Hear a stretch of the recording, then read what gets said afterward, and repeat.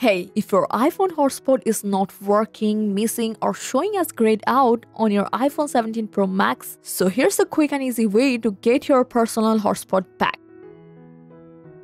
So first you have to start with a simple network refresh. So just swipe down to open Control Center, turn airplane mode on, wait a few seconds, then turn it off because this often fixes minor network glitches immediately.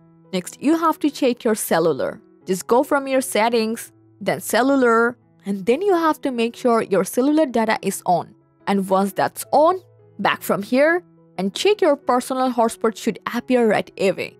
And then try by quick restart your iPhone. So just press volume up button, volume down button once, then press and hold the power button until the Apple logo appears. If that doesn't work for you, you can check some quick updates.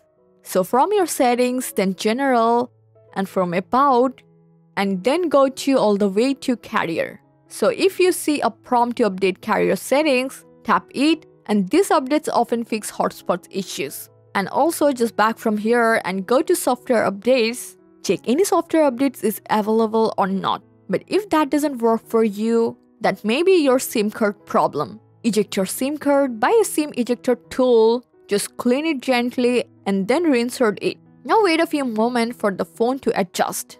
But if it's not work for you, so last I'm gonna show you the most convenient way to solve your problem, that is reset your network settings. For that, just head over to your settings again, go to general, and from transfer or reset iPhone, tap reset again. And from here, go to reset network settings. Don't worry, this will refresh all your Wi-Fi, cellular, and hotspot settings. But if that doesn't work for you, go to reset all settings. Hope any of this process worked for you. So don't forget to like and subscribe for more tips and tricks.